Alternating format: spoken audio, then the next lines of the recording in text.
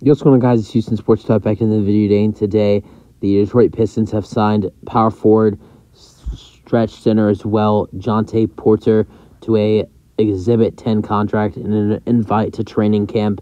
Jontay Porter, who played 11 games for the Memphis Grizzlies in the 2020-21 season and has not played in the NBA since, and has spent a lot of time in the NBA G League and trying to develop himself and make a path for himself in the G League, and starting to become a little bit of a stretch center for in the G League, which he's been doing for the last couple seasons.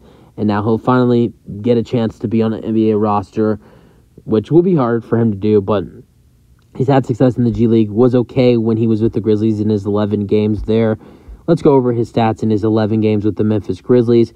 He played 11 games with 0 starts, 5 minutes per game. Field goal percentage was 53%, 53.3%.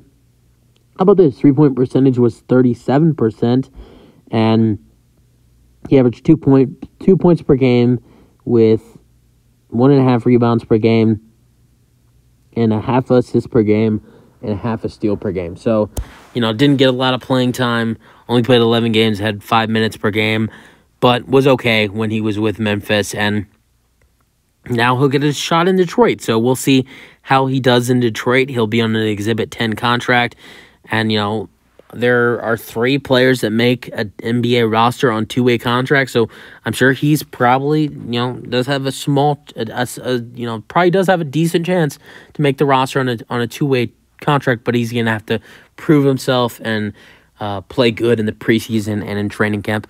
You guys let me know your thoughts on the signing for the Detroit Pistons in the comment section. I think this is a solid pickup for them. That's the video. Hope you guys enjoyed. Let me know your thoughts, and peace out.